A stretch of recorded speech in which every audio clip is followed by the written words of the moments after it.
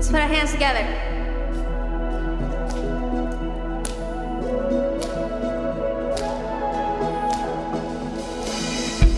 When night has fallen, when fear is coming, still you're calling me. When hope is lost and my hope exhausted, you will be my strength. When my mind says I'm not good enough, God, you're enough for me. I decided I'm not giving up, 'cause you won't give up on me. You won't give up on me. Your love is holding on and it won't let go. I feel it breaking out like an echo. Your love is holding on and it won't let go. I feel it breaking out like an echo, echo in my soul.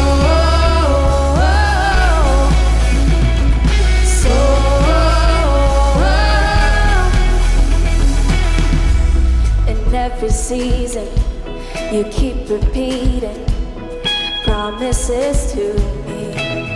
Whoa, now there's no stopping what you have started till it is complete. When my mind says I'm not good enough, God, you're enough for me.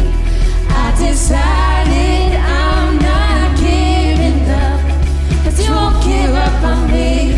You won't give up on me. Your love is holding on and it won't let go. I feel it breaking out like an echo. Your love is holding on and it won't let go. I feel it breaking out like an echo, echo in my soul.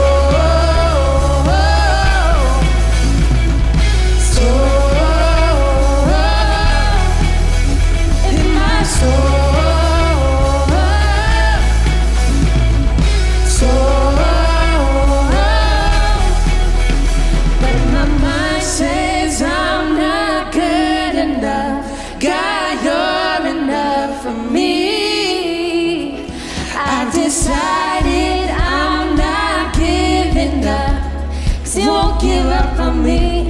You won't give up on me. Your love is holding on and it won't let go.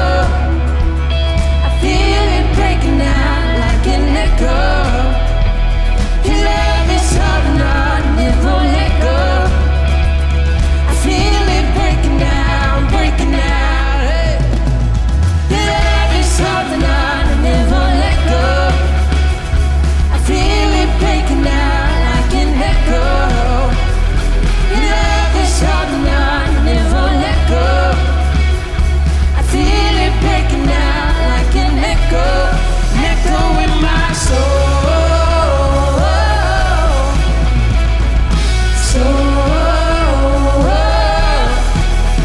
In my soul.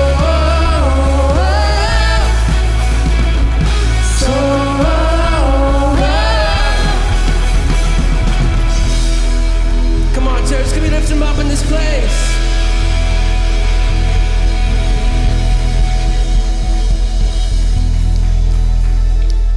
Thank you, Jesus. Thank you, God, that you are victorious. Yes. Oh, God, we claim the same victory. Oh, forever.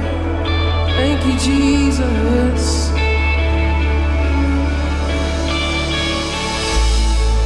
I've tried so hard to see it.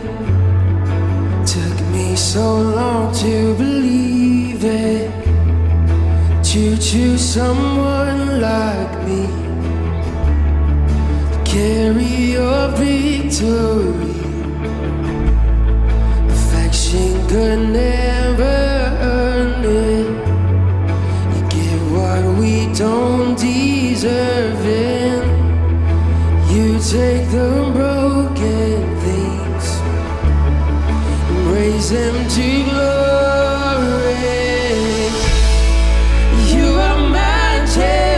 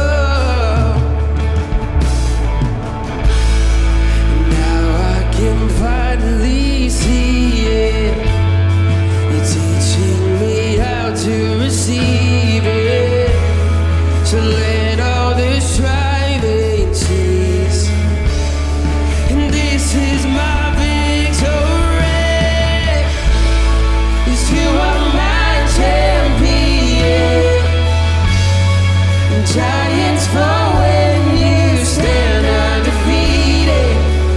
Every battle you won, I am who you say I am. You crown me with confidence. I am seated in the heavenly place, undefeated, with the one who has conquered it all.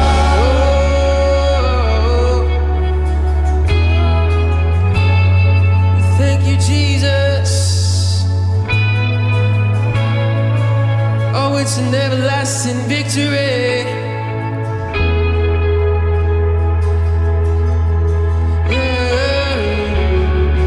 When I lift my voice and shout, every wall comes crashing down. I have the authority Jesus has given me. When I open up my mouth, miracles start breaking out. I have the authority that Jesus has given me. So when I lift my voice and shout, every wall comes crashing down. I have the authority, yes I do. Jesus has given me. So when I open up my mouth, miracles start breaking.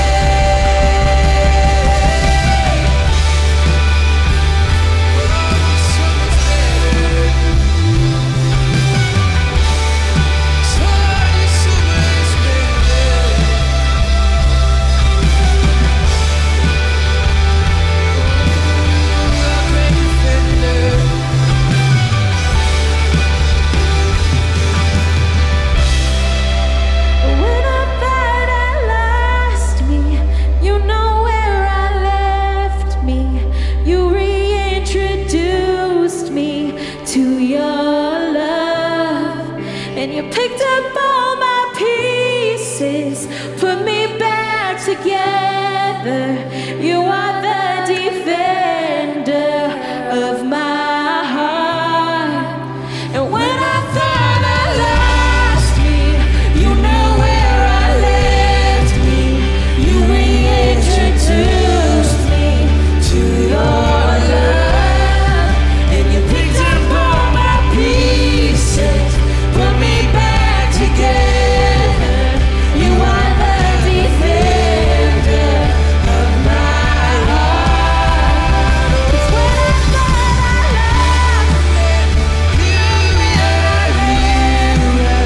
saved me. So much better you way. And hallelujah, great defender. It's so much better your way. Oh, hallelujah, you have saved me. It's so much better your way. And hallelujah, great defender. It's so much better your way. Oh, you're so good, Lord.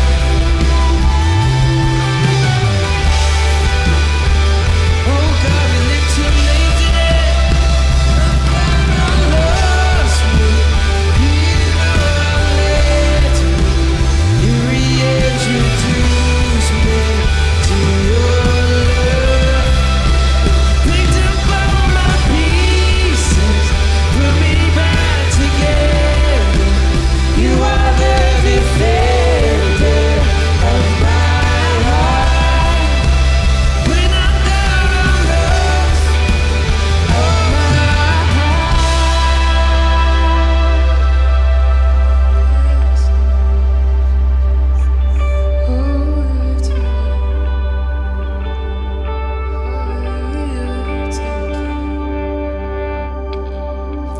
and hallelujah, you have saved me. It's so much better your way. And hallelujah,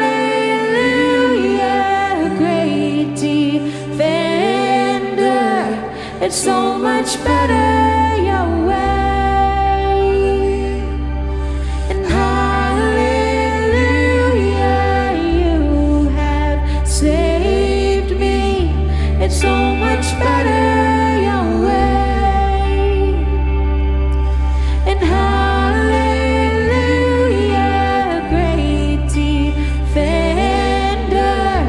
It's so much better your way. It's so much better your way.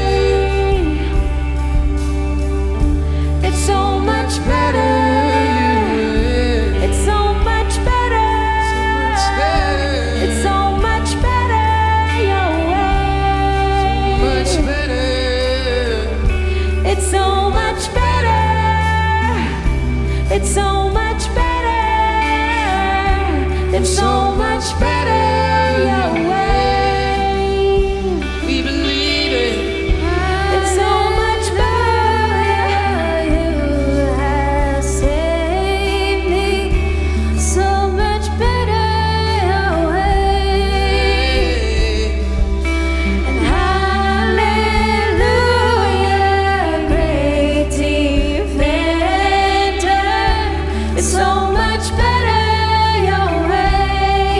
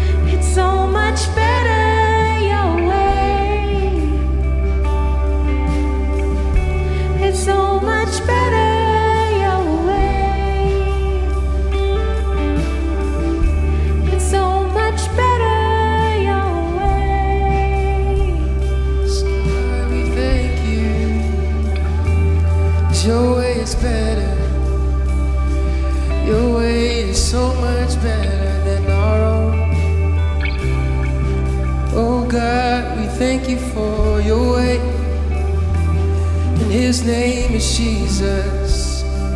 We thank you for the way. In His name is Jesus. Oh Lord, we thank you for the way. In His name is Jesus. Thank you for the way. His name is Jesus.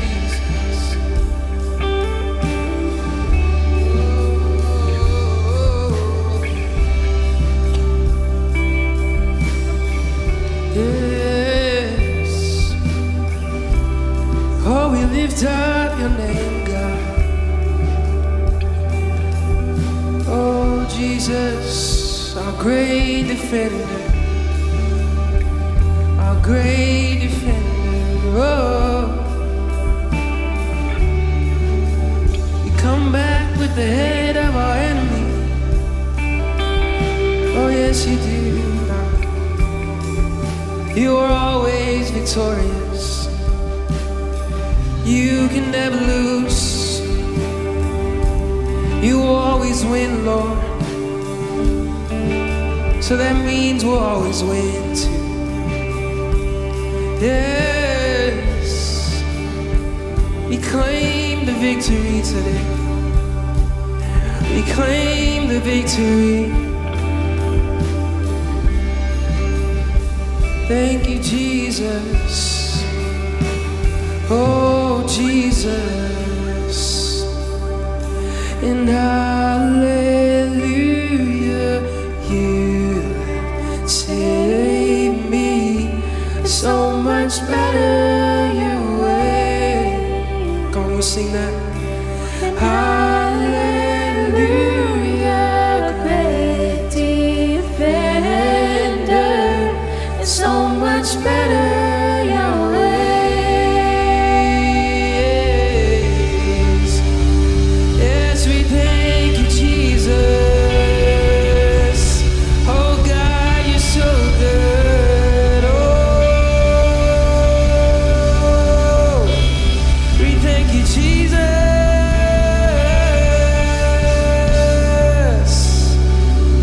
Thank you, Jesus.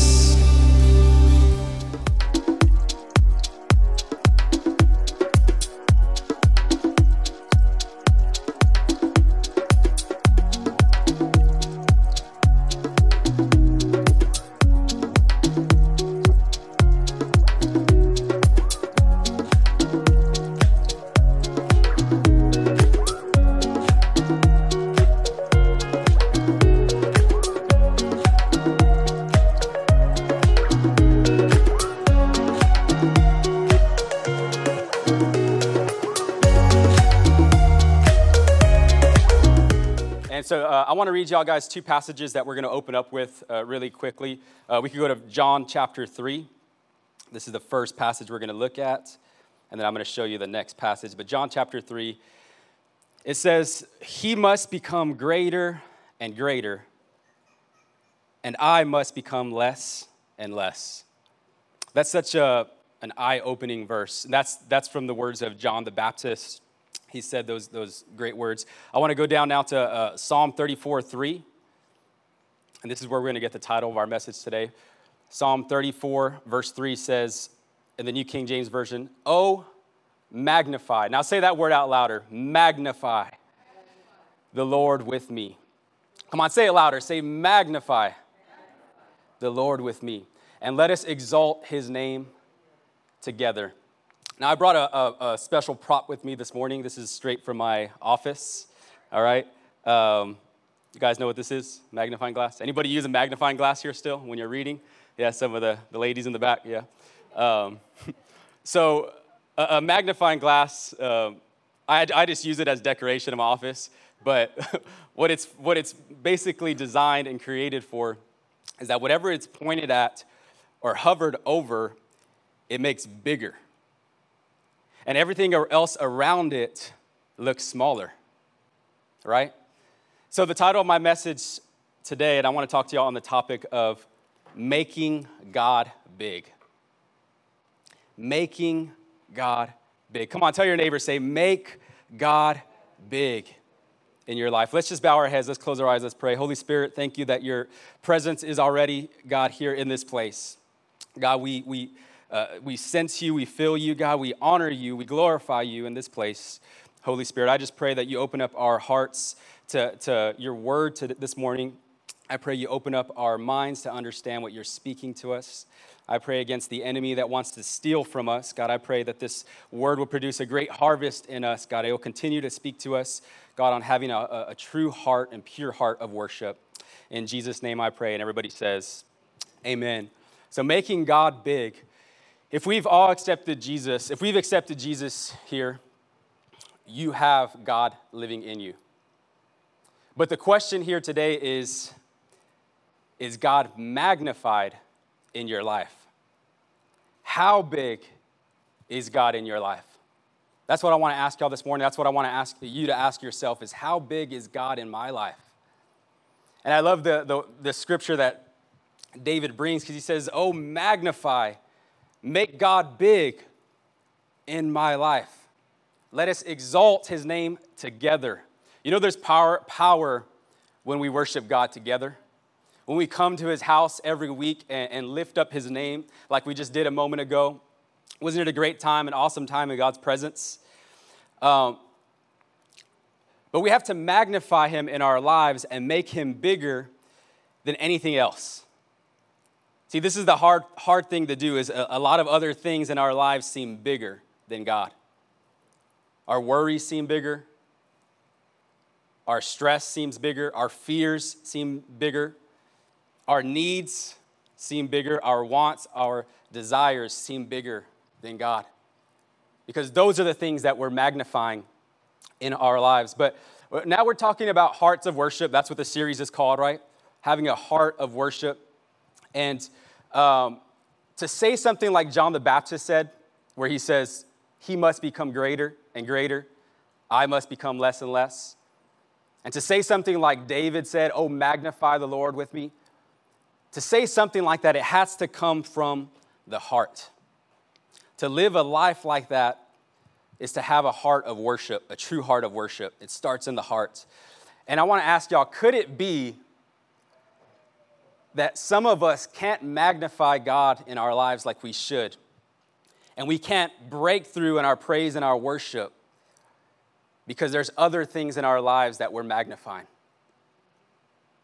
Could it be that we can't magnify God because truly deep down inside our hearts, we want to be magnified? We want the glory. We want the praise. We want people to look at us. We want to be looked at great. Are y'all hearing me? And instead of putting that magnifying glass over God in our lives, we're putting it on our desires, our needs, our fears. Are y'all getting this? So I'm saying this because I'm talking about making God big, and I have 3 questions today that I want to ask, that I want to get answered for us. 3 questions about this topic on magnifying God and making him big. So we're going to have to go down. Before we get into this, we're talking about the heart. So the first point I have, the first question is, why did Satan fall? Why did Satan fall? So most believers know this. Most believers know that Satan is an angel, but he's a fallen angel. And he fell from heaven, and a third of the angels followed him and he became the devil, Satan, and they became demons. So most believers do know that, but why is it that he fell from heaven? And I want to answer this question. I want to look at why he fell. And if we could use one word to describe why Satan fell, maybe the word pride might come to mind. And that's a good word. That's an accurate word. But another word I want to use to describe why Satan fell from heaven, it's another word, and it's the word worship. The reason Satan fell from heaven was because of worship, and we're going to talk about this today. If you want to go to Isaiah 14, this is going to be our main passage, our first passage.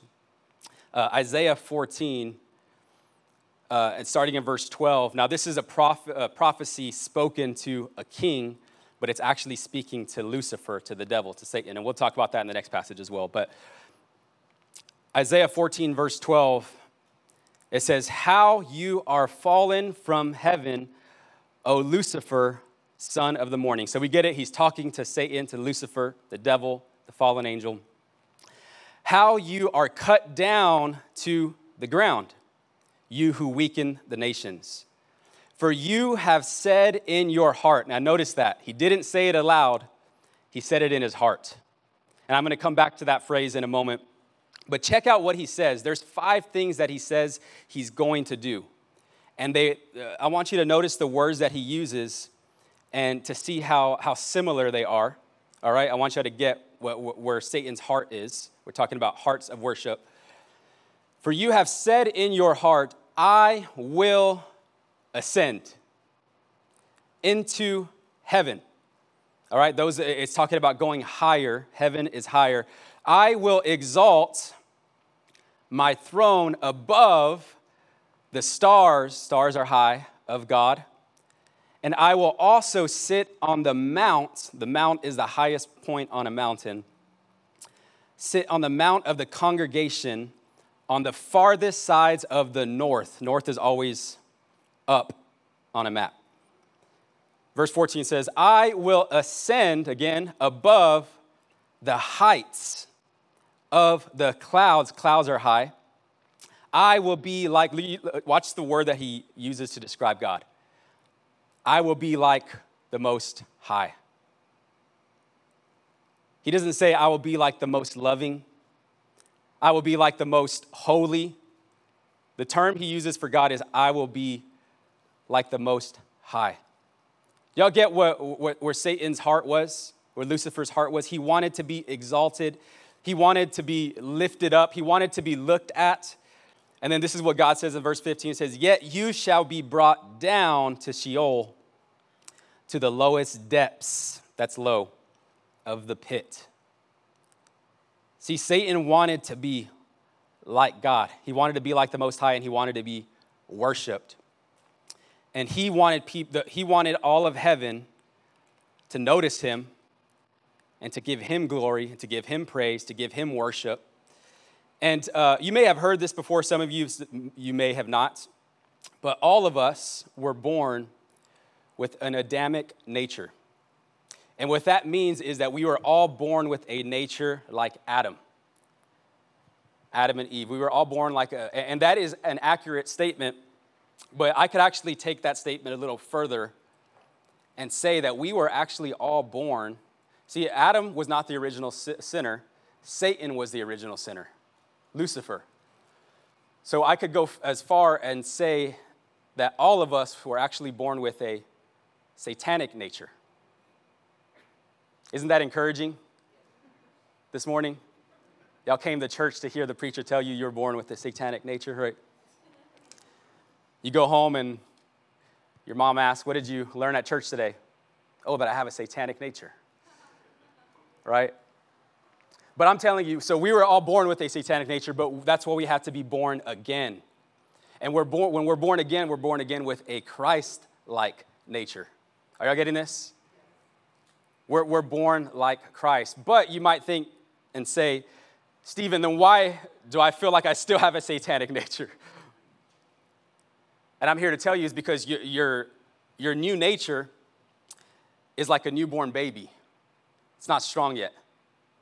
You need to feed that thing, which is your spirit. You need to feed your spirit. You need to make your spirit grow bigger, right? Because that old nature, he's big, he's strong, right? She's big, she's strong. She wants to dominate your life, right? That spirit, the old nature, the soul, the flesh. So that's why we must be born again. And I mentioned a moment ago that he must become greater and greater. We must become less and less. Here's what happens when you operate in your old nature. You become greater and greater. And God becomes less and less.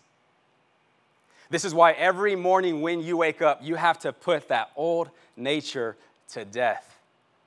I like the way the Apostle Paul says it. He says, "I have crucified my passions, and nailed them to the cross of Christ. That's what we have to do every morning, because that old nature wants us to sin. That old nature wants to rule our lives. The enemy wants to rule our lives, and he partners with our old nature. So this is why every morning we have to put on our new nature. Amen? Put on Christ Jesus. And we were born wanting to be lifted up, wanting to be recognized, wanting the credit, wanting to be successful so that people could look at us. Oh, I bet that guy makes a lot of money. Look at the kind of car he drives. Look at the kind of house he has. Why? Because of that nature. We want to be worshiped. We want to be praised. We want to be looked at. Are y'all understanding this? So, and it doesn't mean you have to be flashy. You could be the most quiet, shy person and yet still have a heart like this, where the reason that you're motivated to success is for selfish gain or selfish ambition. So I want us to understand this. And you might be asking, Stephen, why are you talking about this? We are talking about it's important to have a heart, a pure heart, and a pure heart of worship. But we will never have a pure heart of worship as long as our heart is all about us. And that's what it's about, all about following Jesus. It's not about us anymore. It's about him. It's about glorifying and praising and worshiping him, because he's the only one who is deserving of our worship. He's the only one who's deserving of all the praise and all the glory and all the honor in the world. So Satan, if you notice this in Scripture, he's always trying to point the conversation or attention on himself. Jesus was the opposite. And Jesus in Scripture, he was always pointing the conversation or the attention on his Father or on the Holy Spirit. If you notice when he would say, I do nothing unless I first see my Father do it, right? And then people would tell him, man, these works that you're doing are great. And he says, even greater works. When the Holy Spirit comes, you're going to see even greater works. And so he's glorifying others. But I want you to see something in John chapter 8 and verse 50 and also verse 54. This is Jesus' words. He says, and though I have no wish to glorify myself, God is going to glorify me. He is the true judge. Verse 54 says, Jesus answered, if I want glory for myself, it does not count. But it is my Father who will glorify me. So the more and more we become like Christ, the less and less we point the attention and focus on us. The less we do and we say to get the focus on us. And it's amazing to me that Satan, he wants to be worshiped. He wants the glory so bad that he even tried to get Jesus to worship him. I'm going to read it in Matthew chapter 4, if you want to look up on the screen. Matthew chapter 4, verse 8. It says, next, the devil took him, talking about Jesus, to the peak of a very high mountain.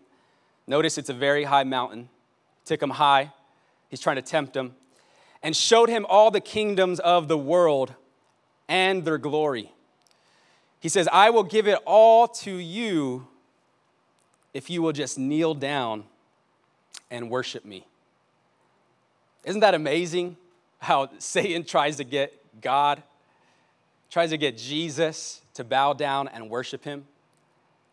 And I want you to know that Satan did not just say, will you worship me? He says, will you kneel down? Because I want to tell you something. The reason he says, will you kneel down, is because worship is always expressed. We talked about that in the first week of this series. Worship is always expressed, always. And everybody here worships something or someone. That's the question. The question is not if, it's what or whom do you worship? So he tries to get Jesus to bow down to him. And this is I mentioned this in the first week of this series as well.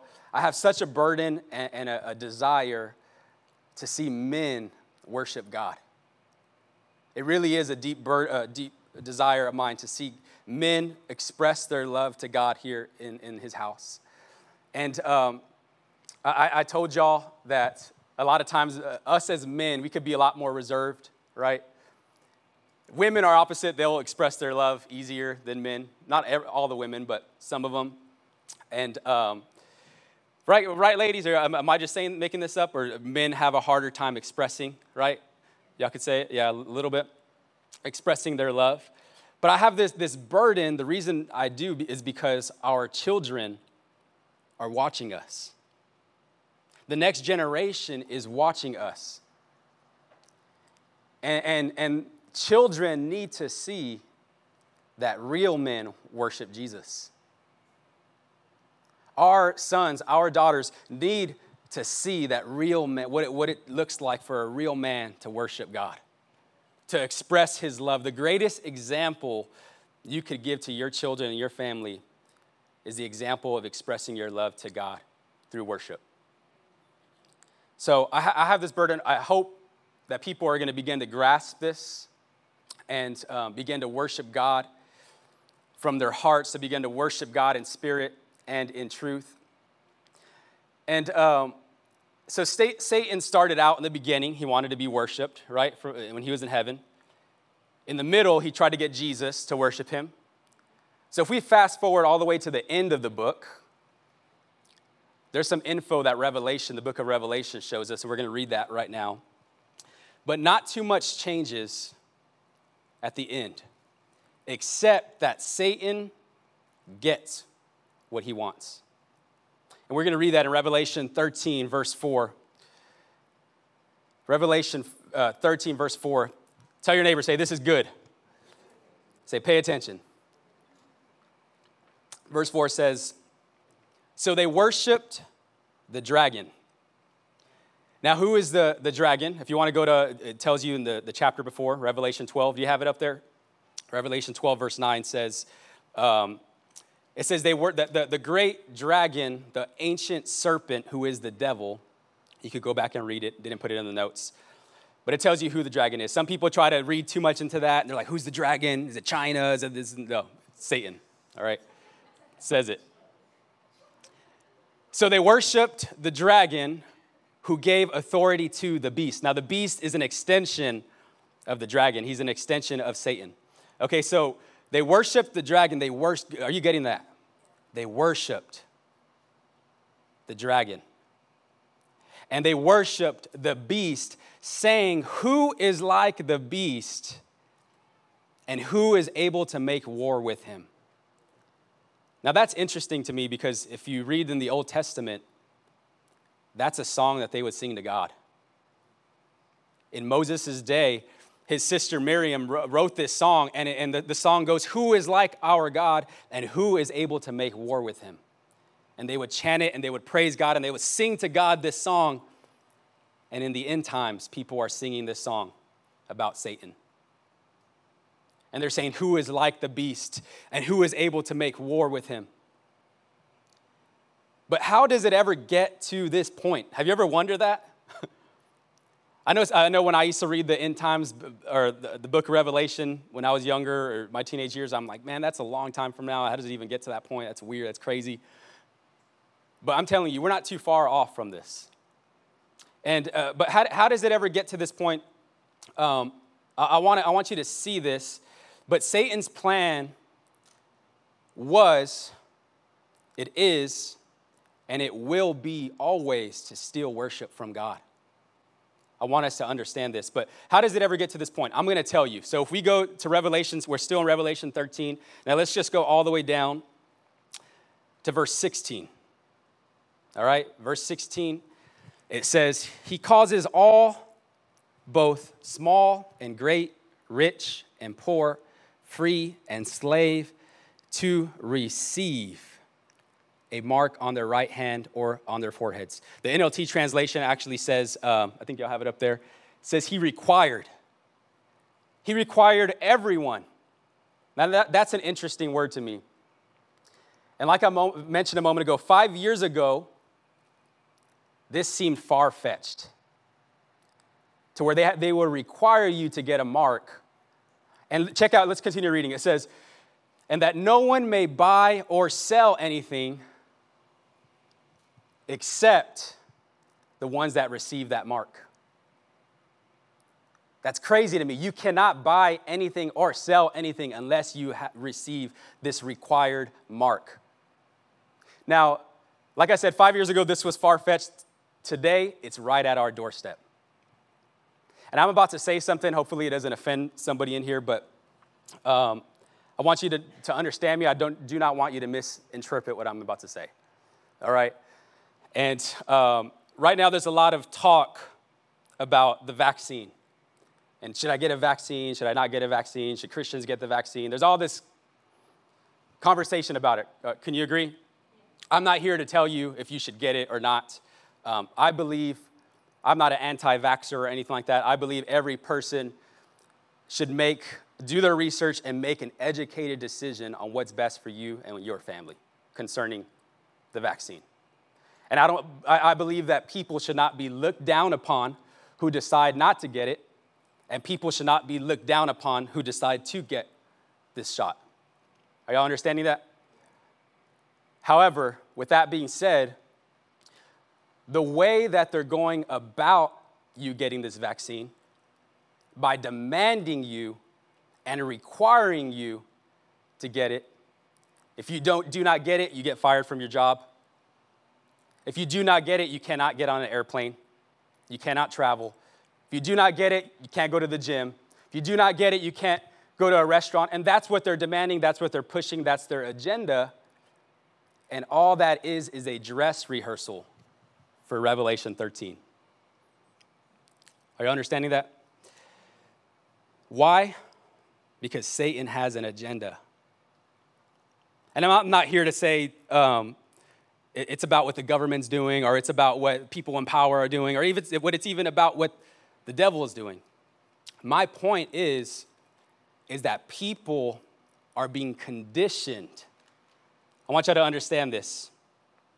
I believe, because let's continue to read this real quick in verse 18. Put verse 18 up there. It says, wisdom is needed here. It does not say common sense is needed. Common sense would tell you, I don't want 666 on my forehead, right? But it doesn't say that. It says wisdom is needed here. Why? Because wisdom will be needed in that day. You're going to have to make a decision of what's best for you and your family. People are going to be making decisions based on that. So what I'm saying is, I believe people are going to be so conditioned to magnifying their fears, magnifying their needs, magnifying their wants, magnifying their desires, that many people are going to be deceived in this day. Many Christians. Remember, it says you cannot buy, you cannot sell. People are going to begin to panic. And if you are magnifying right now your fears, what makes you think you will not magnify your fears then? Are you understanding that? So we cannot be conditioned to magnifying anything else other than magnifying God. We have to magnify God always. In the good times, in the troubling times, in the bad times. We always have to magnify God. Look for a reason to magnify God. You will not have to look very hard. We're all breathing here today, right? So Satan will demand, though. He will demand that people worship him. It will be a requirement that people worship him. If you do not, you will be killed. See, I mentioned in week 1 that God commands us to worship him. But Satan demands, he will demand that people worship him. There's a difference because God commands us, which it requires obedience. It requires a free will. You have the freedom to choose to love God or not, or to worship God or not. But in this day, when Satan demands, there's no choice for people during that day. So, unless they want to be killed. See, so commands involve love, demands involve control. So why am I saying this about Satan? You might be asking, well, Stephen, why are you talking about Satan? I didn't come to hear about Satan today at church. Because his mission and his focus right now is to keep you from worshiping God. His desire has always been to steal worship from God. So that's his plan right now, is to get you to keep you from worshiping God. And here's another thing. Satan speaks through fear. This is why news outlets, and they love to put stuff that scares you because it sells. You're like, oh, wait, what's going on? And you tune in. And that's the way Satan speaks. He speaks through fear. And if he could get you to make your fear big, right? He could get you to make your God small. So why did Satan fall from heaven? He fell from heaven because he tried to steal worship from God. That's point number one. The second question is, so what did God do? What did God do? And if you didn't know this already, Satan was not only an angel, but he was the worship leader in heaven. He would lead God's angels into worship. And I want to read this. Go to back to Isaiah 14. I want you to see this. Isaiah 14, verse 11. It says, your pomp is brought down to Sheol, and the sound of your stringed instruments. Notice that. The sound of your stringed instruments. So he's talking about that Satan has stringed instruments in him. So let's go to a different verse. I want to show y'all in Ezekiel chapter 28, verse 11. Now this is a lengthy passage. It's about 6 verses. I want you to read it, though. I want you to stay with me, all right? Bump your neighbor, say, stay with us. Say, God's speaking to you. Ezekiel 28, verse 11. Now again, this is talking to a king. In Isaiah 14, he's talking to the king of Babylon. In Ezekiel 28, the prophet's talking to the king of Tyre. But they're addressing those kings, but they're really speaking to Lucifer, the spirit behind those kings. And I want to prove that to you. So verse 11 says, moreover, the word of the Lord came to me, saying, Son of man, take up a lamentation for the king of Tyre, and say to him, thus says the Lord God, you were the seal of perfection, full of wisdom and beauty, and perfect in beauty. So either the king of Tyre, or either this is addressing Lucifer, or the king of Tyre was one good-looking dude. I don't believe he was, all right? It says, you were the seal of perfection, full of wisdom and perfect in beauty. You were in Eden, the garden of God. Now that's funny because this was 3,400 years after Eden. So he can't be talking to the king of Tyre. He's talking to Lucifer, because there was only 4 people in the Garden of Eden. That was Adam, Eve, God, and Satan. He says, you were in Eden, the garden of God. Every precious stone was your covering. The sardius, topaz, and diamond, beryl, onyx, and jasper, sapphire, turquoise, and emerald with gold. Notice that those are all stones that reflect light. Satan was created and designed to reflect the light of God. It says the workmanship of your timbrels. I want you to notice that word. And pipes. The workmanship of your timbrels and pipes. What a timbrel is, another word that we could use for it today, is a tambourine. And then pipes is a wind instrument, like a flute, a clarinet, something like that. He's saying the workmanship of your timbrels and pipes was prepared for you on the day you were created. So he was not born, he was created. You were the anointed cherub who covers. See, so he's talking to a cherub is an angel. It's an archangel. I established you. You were on the holy mountain of God. You walked back and forth in the midst of the fiery stones. You were perfect in your ways from the day you were created till iniquity was found in you. By the abundance of your trading, I'm going to come back to that in a moment, you became filled with violence from within, and you sinned. Therefore, I cast you out. So Satan was thrown out of heaven, cast you out as a profane thing out of the mountain of God, and I destroyed you, O covering cherub, from the midst of the fiery stones. So Satan was created with these built-in instruments inside of him. In Isaiah 14, it says there were stringed instruments. In Ezekiel 28, it says there were timbrels and pipes, which is percussion instruments or wind instruments. And every single instrument, I want you to understand this, is made up out of these three instruments. Either percussion, that's drums, that's cymbals, that's a triangle, for crying out loud, right? Percussion. Wind instruments is a clarinet, flute, saxophone, all of those wind is something that you have to blow through.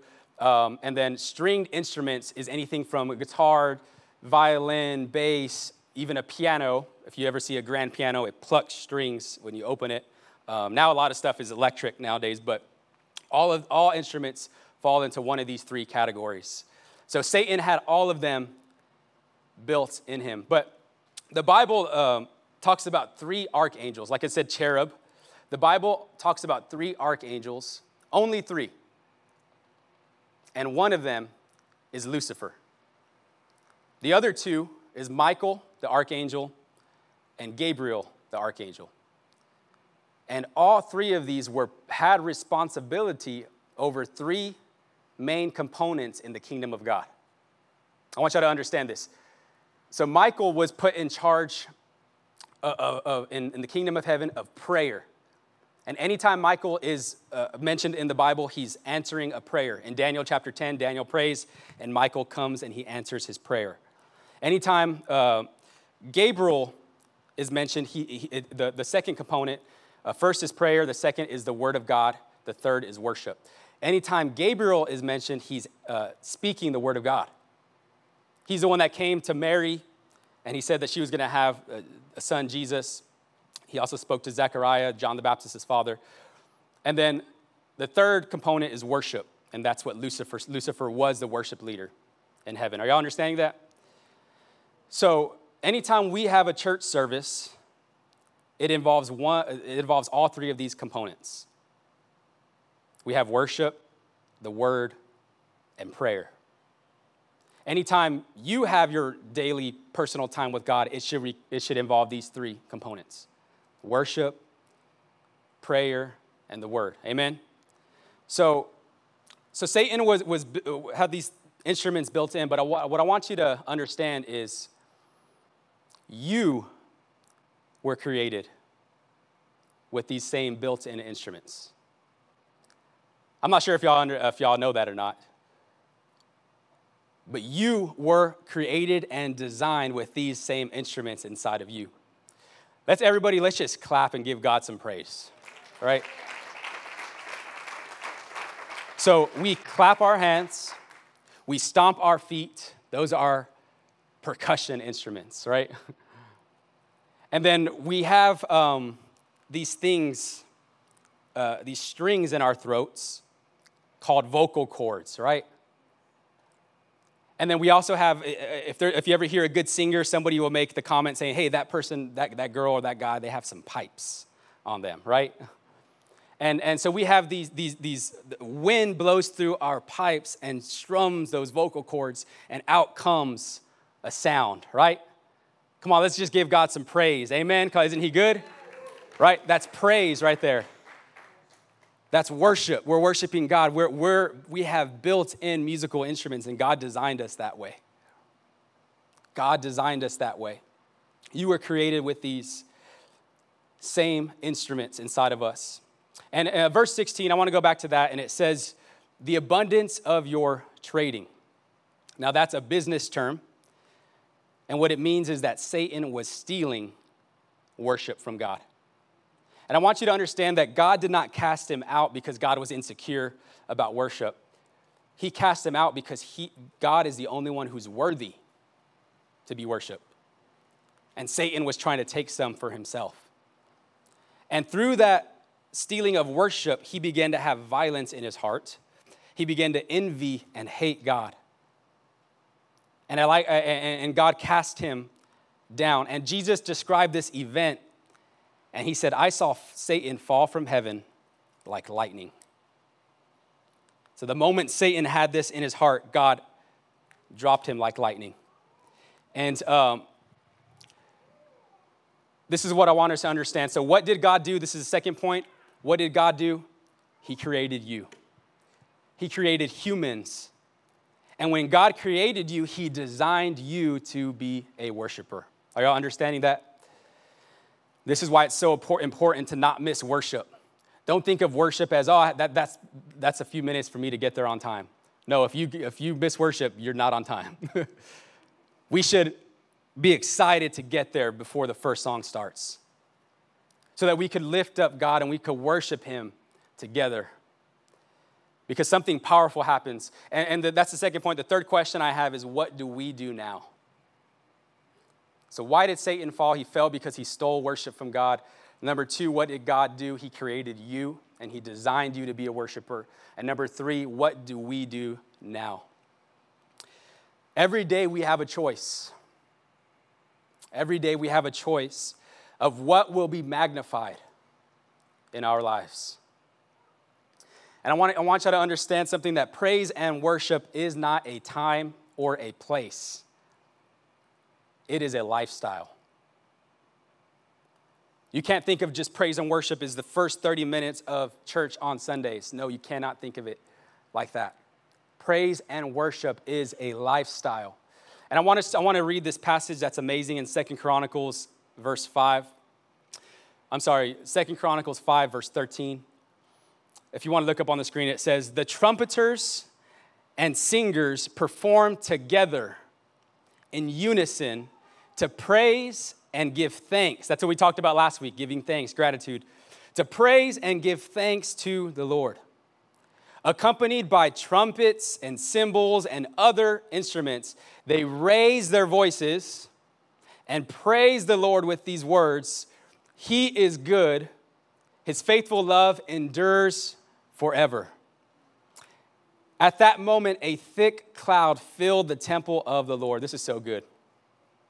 The priests could not even continue their service because of the cloud, for the glorious presence of the Lord filled the temple of God.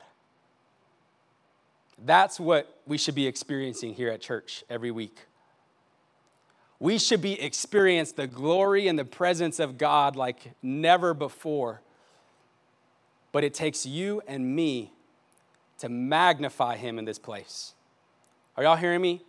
It takes you and me for us to praise and lift up the name of God in this place with our voices, with our beings, our instruments. That's why we do this. This is why we praise and worship God with musical instruments. It brings the presence and the glory of God in this place. And I want you to understand that whatever you magnify will manifest. If you magnify money, greed will manifest. If you magnify the virus, fear will manifest. But if you magnify God, I'm telling you, miracles will manifest in your life. Miracles will happen. Yeah, we can give them some praise. There was this woman who shared her testimony that used to come here to church. And she said that one Sunday service during worship, she shared her testimony. And she said that during worship, she felt fire go all through her entire body. And she said that it was a burning sensation that she couldn't take it, but she was just there crying. And she had walked in this building with an illness, a dysfunction. I'm not sure exactly what was wrong with her body, but it was something that she had been battling for a long time. But during praise and worship, she got this fiery sensation in her body. And by the time worship was over, she was completely healed from that dysfunction that she had in her body. Because I'm telling you, whatever you magnify, when you magnify God, you'll see miracles. That's just a byproduct. Because that's who God is. He comes and he makes us whole. He comes and he heals us. He comes and comforts us. He comes and gives us peace. He comes and he blesses us when we're in his presence. So as I close this, I know I'm going going a little long here, but as I close out on this, I want y'all to see this verse in Genesis chapter 1. So we're talking about what we do now. And as I wrap this message up and summarize it, I want us to look at Genesis chapter 1. Now it's interesting because we can read it. It says, in the beginning, God created the heavens and the earth. Verse 2 is kind of odd. It says, the earth was formless and empty, and darkness covered the deep waters. So verse 2 does not seem to go with verse 1. And verse 3 is where it says, God says, let there be light. So it doesn't seem to go with verse 3 as well. So there's many theories about this second verse in Genesis 1, verse 2. And one of those theories that some Bible teachers or Bible scholars call it the gap theory, where there's a gap where God created the heavens and earth, but there was a gap, which is why it was formless and void. And many Bible scholars believe this is when Satan was cast down to the earth. And which makes sense because it was formless, which that word means chaos. So there was chaos, it was empty, there was emptiness, and there was darkness. All three things that Satan brings to an atmosphere. And so Satan is on the earth at this time, and there's chaos, there's emptiness, there's darkness, and God, I believe this is what God says. Then God says, I'm going to take care of those three things. And the first thing he says is, let there be light. And then the darkness was dispersed and dispelled. And then the next thing he says, you know what? I'm going to bring some order to this chaos. I'm going to bring form. And that's where he created the sun and the moon and the stars, and he created day and night. And then he separated the sea from the land, and he brought order. He brought form to the earth. It was not formless any longer. And then the third thing, he said, I'm gonna fill this emptiness. Even though there's form and there's light, it's still empty. So then he fills the earth with plants and vegetation and mountains and trees. And then he fills it with, he creates living creatures and creates birds to sing and sea creatures and land animals. And he creates all these things and he fills it and he takes care of these three things. But there was still something else missing in creation. There was still something else that was missing. And I believe it went something like this. I believe that Lucifer was on the earth at this time. He saw everything that God was doing. And he says, yeah, this is all great and all. The birds and the animals are cute. But who's going to give you praise? Who's going to give you honor, God? Who's going to give you glory? And who's going to be your worship leader now, God?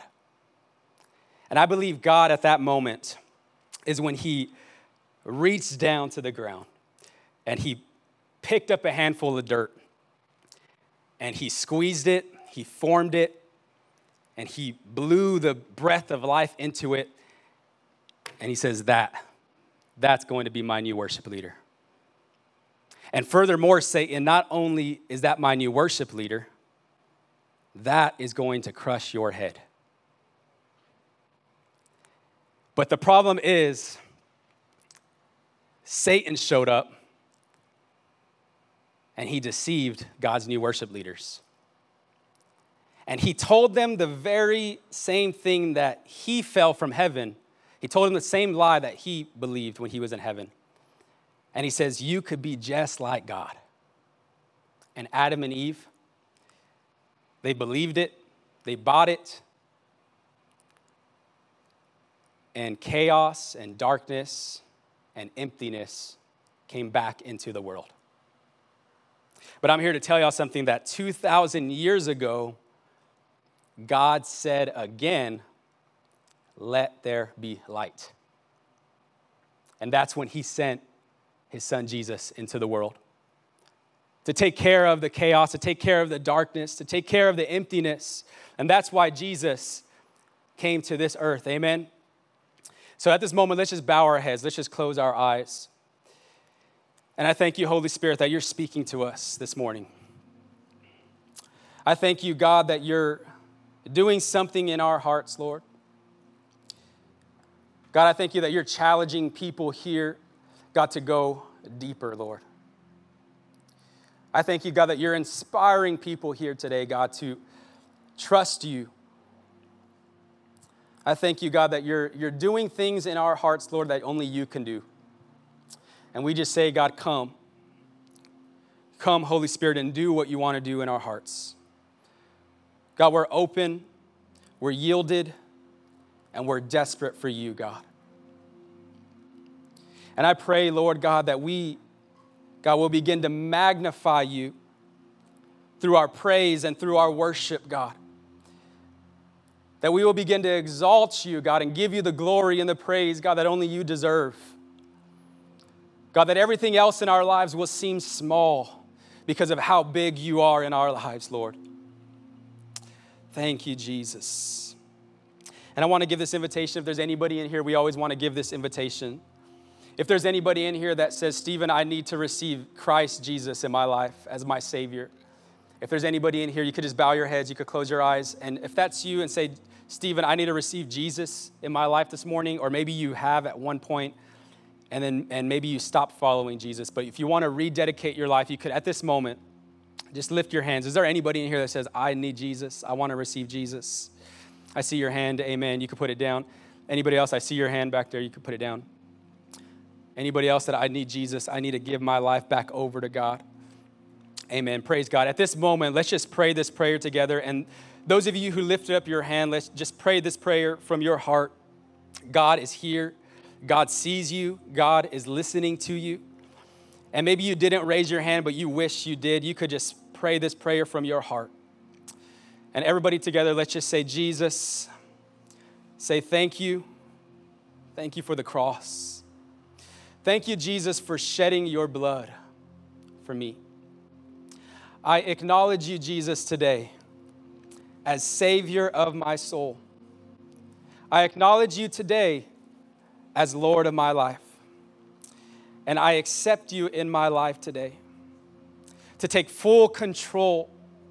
I willingly give you control. Fill me with your Spirit. Help me to love you more, God. No turning back. In Jesus' name I pray. Amen. At this moment, let's just stand as we close out in prayer, just right where you're at. You can lift up your hands. We're just going to take a couple more moments. We're just going to pray. We're going to worship. And in your own words, you can worship God. Some of you could just tell him thank you right now. Like we mentioned, worship is gratitude. You could tell him, thank you, God. Thank you for everything you've brought me out of. Thank you for everything you've brought me into. Some of you could just express your love. Worship is expressing your love to God. And you could just tell him, God, I love you. God, I adore you. God, I worship you. There's no place I'd rather be but in your presence. And you could just express your love to him. Thank you, Lord God. Just in your own words. Some of you just need to call out to him. Some of you haven't broken through yet. And God is calling you to break through. This is where you have to press in. You got to say, God, I need you. God, come and fill me. God, come and change my heart. Come and give me a responsive heart, a tender heart. Come and give me a new mind, the mind of Christ. And you could just tell him that in your own words. Thank you, Holy Spirit, for your presence, God. God, I pray, Lord, for every person here. I thank you, God, that you brought them here, God, not by accident, but, God, by divine purpose. I thank you, God, that you want to speak to every individual here. And I thank you, God, that you're speaking words that weren't even spoken over this microphone. You're speaking to our hearts, Lord. And I pray, Holy Spirit, that you do what only you can do, God. Untangle things in our hearts. God, that don't need to be there, Lord. I pray that you're giving people peace of mind. I pray that fear has to go in the name of Jesus. I pray that depression has to go in the name of Jesus. I pray any oppression from the devil has to go in the name of Jesus off of your people here today, God. And I pray, God, you're filling people with your spirit. You're filling people with your presence here, God, this morning. God, you're renewing spirits here this morning, God. And we thank you for hearts of worship today, Lord.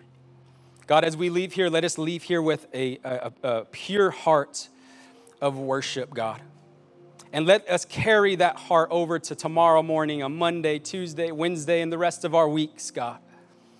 And let us take that into our homes and our families and our workplaces and our schools. God, a heart of worship, a heart of love, God, for you. God, we believe this, God, and we speak it and we claim it over our lives today, God, in Jesus' name I pray. And everybody says, amen. Amen. Let's give him some praise, people.